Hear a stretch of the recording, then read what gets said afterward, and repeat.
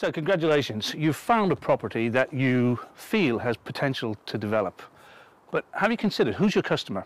Who are you developing this property for? You see, most areas have different potential and most customers will have different requirements. If you take, for example, this property, we're in a nice residential street in Norwich, and this property is, I'd guess, halfway between the town and the university. And if we take a look up the street, we have a number of student accommodation properties. They're terraced houses and HMOs. And if we look this way down the street, we have a number of semi-detached houses suitable for families. This property, ripe for development, has a really large attic.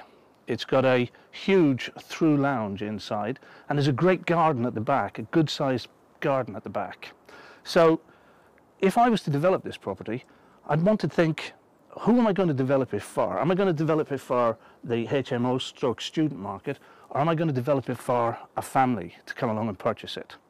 And that would make me think about where I was spending my development money.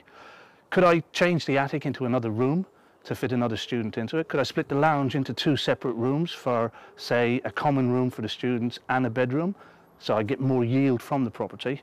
Or, in terms of a family, would I open out the lounge and perhaps create a playroom for children and a storage space in the loft for children? The garden at the back, would I need it to be low maintenance in a student accommodation, or do I want it to have nice green foliage and a nice lawn for a family to occupy?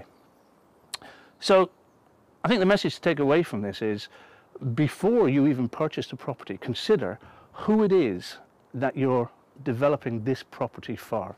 It's going to affect a lot of your decisions in terms of spending your budget.